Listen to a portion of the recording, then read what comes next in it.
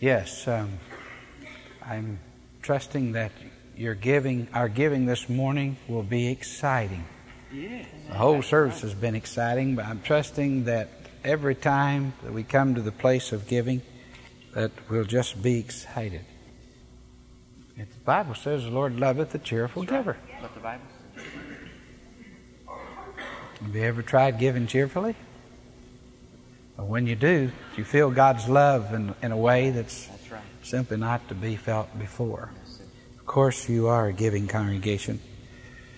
We emphasize it and uplift it at times because it's a very high form of worship, and it's the key to the opening of the windows of heaven for our own soul.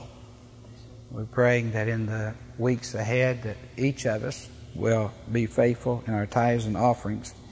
And as we put our offerings in, that God will somehow multiply and also will work with you in your life and in my life for the things that are ours this spring. Thank you, Lord. He said, these blessings are all mine and 10,000 beside. It's got to be more than poetry. In fact, it is. Beautiful poetry, but more than that.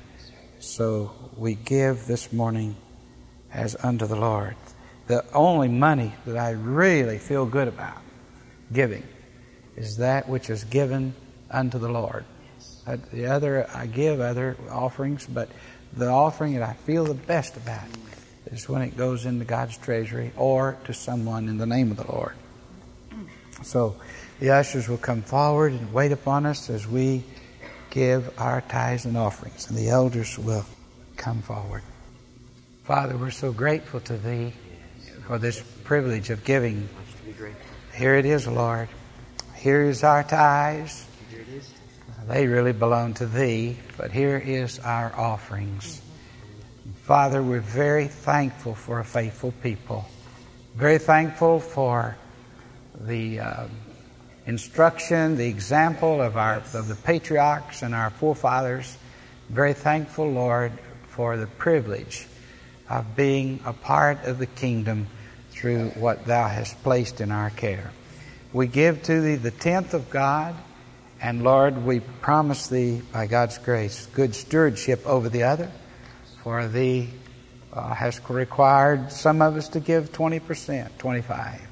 Thee has been blessed us to give a portion of our cash income greater than perhaps the tenth. But Lord, for each one, whether it be the tenth or higher, I pray that they will get this joy of giving and that You will grant blessings in proportion to that sacrifice and gift. In Jesus' name we pray.